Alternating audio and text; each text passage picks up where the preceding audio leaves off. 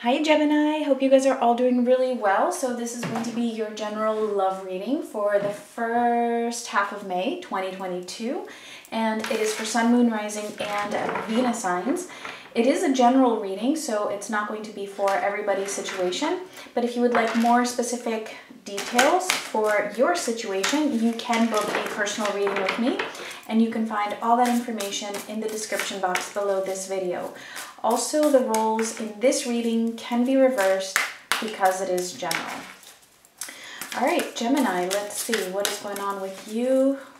First couple weeks in May 2022, Sun, Moon, Rising, and Venus signs. All right, for the situation, these cards do stick together. All right, we have the Eight of Wands crossed by the Seven of Cups. Okay, so there's something here that's happening really, really fast, or this could be about communication. So if you are in communication with this person, then it could be that there has been a lot of confusing communication. So maybe mixed signals, mixed messages, just a miscommunication. It could even be that somebody is not understanding the other person and what it is that they're trying to say. We'll see more when we clarify. Let's see, for your energy, we have the World, Justice. Okay, so Libra's energy showing up here, and the Page of Swords. Okay, so you're trying to close out a cycle here. You're trying to end something. It's definitely something to do with a major decision that you're trying to take here. And I feel like whatever this decision is, it's like, yeah, you know, when I make this decision, I want it to be completely done. Now, the thing, though, about this is that it feels like whatever this is about, I feel like it's something that has already closed out for you. So it's like, and it could be anything. It doesn't have to necessarily be the connection with the other person. It could be anything that you are trying to just kind of bring to a completion. Whatever that is, it is going to be in your best interest, okay? So just follow your intuition on that. I feel like you already know that. But I feel like, you know, you're just moving more towards investigating this decision that you're trying to make. Let's see. For the other person, we have the Ace of Cups, the Fool, and the Ace of Wands. Okay, so there's somebody here that does have a lot of love for you. Not only that, this is somebody who does want this connection with you. So I don't know what your decision is about. And it could even be that this communication that I was talking about, where there is some confusion, it could be the direction that you're trying to move in. Like it doesn't necessarily have to be communication, okay? It could be your movement forward in a particular direction, but you know, you're just not really being sure, or the other person not being sure exactly how to go about it. Okay, so I mean, it could be a miscommunication though. It could be either or. Okay, because this is a general reading. This person is definitely, though, wanting to start something new with you. Let's see the potential outcome. The Knight of Cups. Yeah, definitely. Looks like this person is trying to come in and either, you know, sweet talk you. So if there was a miscommunication, or confusion about communication, I feel like this person is going to come in and try to make up, basically. All right, let's clarify. Let's see what's going on here.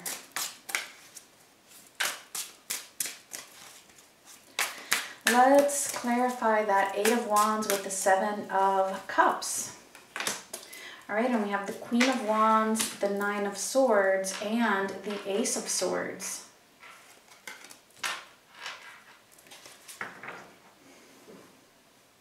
Yeah, I do see this as being you.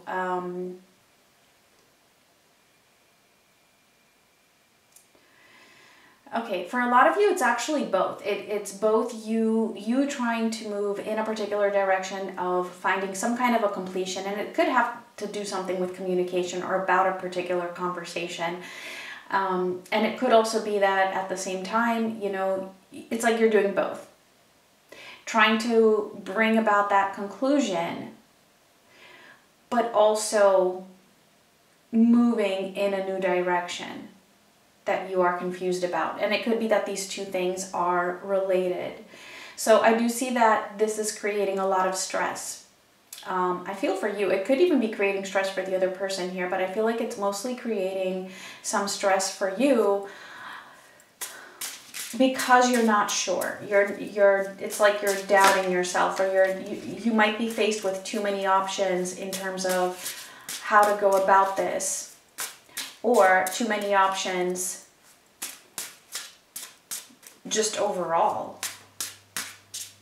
Like, you know, maybe this completion, this conclusion, whatever this is, you know, it feels like that might be one option for some of you, and then, you know, you might have other options as well. So there's a little bit of confusion about that, but deep down it's like, you know. All right, so let's see the World, which is in your energy. And we have the Knight of Swords and the King of Swords. Okay, yeah, you're getting a lot of swords here, which does make sense. You are an air sign. I feel like, you know, you just have to be a little bit careful that you're not over analyzing, okay? Because with the Knight of Swords and the King of Swords here in the World, I feel like you might be analyzing this quite a bit, to the point where sometimes overanalyzing can lead to that confusion.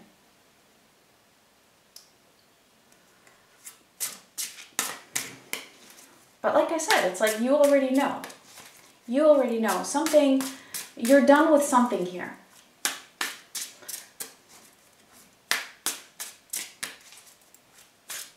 It could even be that you're done tolerating a certain behavior, for example. Whatever it is, it's done. It's done. There's no need to be confused about it. Let's see Justice. We have the Empress and the Four of Pentacles. It's like you know exactly what is in your highest good. You know exactly what it is that is going to be for your best, and what it is that is making you feel empowered. It's like you're already empowered. You're already empowered, and that's why you're in this space of making this decision, doing what you know is right. But again, it's like you're kind of holding back from doing it because you're like, well, what if? I feel like there's this big what if in the way. Let's see the Page of Swords.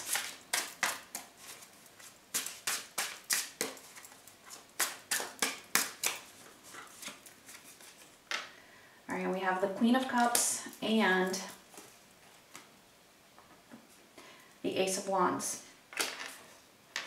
Yeah, then they have the Ace of Wands as well. Okay, so you're moving towards, I feel like you are moving towards listening to your heart a little bit more rather than just over-analyzing. It's like you're beginning to, it still feels like it's a little bit off balance, like you're thinking a little bit more than you're allowing yourself to feel. Okay, so being guided more so by your thoughts and rationalizing rather than being guided by your heart and intuition. Now, don't get confused though, this is not the same as allowing your emotions, okay, to get in the way, because sometimes we can be over emotional and then we can be affected from that. That's different, okay? And I know it's sometimes really difficult to distinguish between the two. But basically, if you're not feeling emotionally stable, well then your emotions might not be very representative of your intuition, okay? So yeah, that's the message I'm getting for you here, is to really just allow your intuition to guide you, what you feel like you already know. And if you want to bring emotions into it, one way of doing this is to, think about one of your options or one of your alternatives, imagine the result of that, and then see the emotion that comes up and see what emotion is associated with that. Like, how do you feel when you kind of convince yourself that you've already made this particular decision, right? Do you feel like this Nine of Swords? Or do you feel like this Queen of Cups where, you know, it feels a little bit more calm? So obviously you want to go with what makes you feel calm. So I feel like you're already kind of investigating this. So this is just like an extra little pointer, okay, from Spirit that wanted to come through. Okay, let's see what's going on with this other person here. Let's see the Ace of Cups. We have the Three of Swords and the Ten of Cups. Oh, okay, so this person is feeling a lot of pain at the moment, possibly even heartbroken. Maybe because there has been a miscommunication, or maybe because you're trying to make a decision that they might not exactly be very, like, fond of. But this person definitely has a lot of emotions and a lot of love for you, and they're feeling the pain of whatever it is that is happening. Let's see the Fool.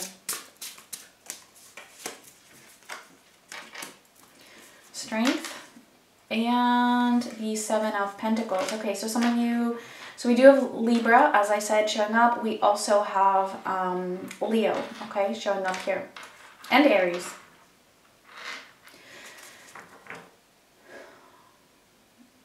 This person's trying to do something. I don't see them being stagnant. So I don't know if this person has been stagnant in the past. At the moment, I see them moving towards building up the courage to do something that might be risky for them, or something that is maybe even a little bit impulsive, a little bit new. However, they're not going to take this action in an impulsive way though. There's something here that they're like planning, something that they are investing in. And when I say investing, it could just be time and energy, right? In figuring out how it is that they can make some kind of a bold move towards you here that will require some strength and courage. Let me see the Ace of Wands. The King of Pentacles and the Seven of Wands. Yeah, okay, so wow. It's like this person is really trying to make a comeback. And in a way where I feel like, on the one hand, they're very grounded, like they're going to appear very, very practical, and like they know exactly what they're doing. I feel like this plan that they're currently forming, it's going to really take shape here. As this King of Pentacles, they're wanting to come back. They're wanting to bring this back to life. They want to be more stable, more grounded. Now, they might though come in, they might appear a little bit defensive though, at the same time. Like they're defending themselves, maybe for something that happened in the past, maybe concerning this conversation that was had. So yeah, do expect that.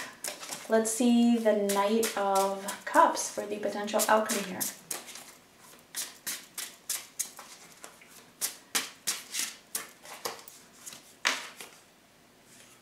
The Knight of Pentacles, the Wheel of Fortune, and the Two of Wands.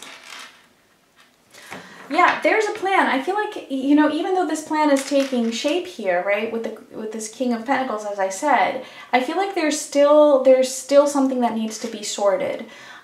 This person is really, it's like they're taking their time here, and I feel like that's why they're defensive here. It's like their intentions are really positive, right? Like they want commitment with you. They want this to be stable, long-term, etc.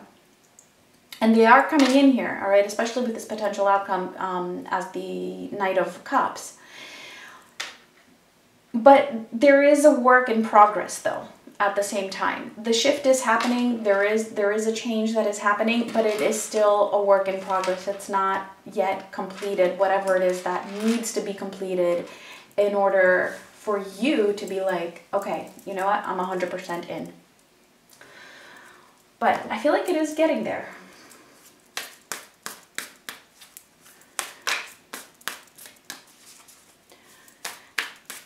All right, Gemini, let's see if this resonated with you. Let's get the final message. And we have the full moon in Sagittarius. Look at the bigger picture. So yeah, sometimes when we look at the bigger picture, that can help us to stop overanalyzing certain details that might confuse us. I feel like that is the message for you. So yeah, that is it, Gemini. I thank you so much for watching, and much love.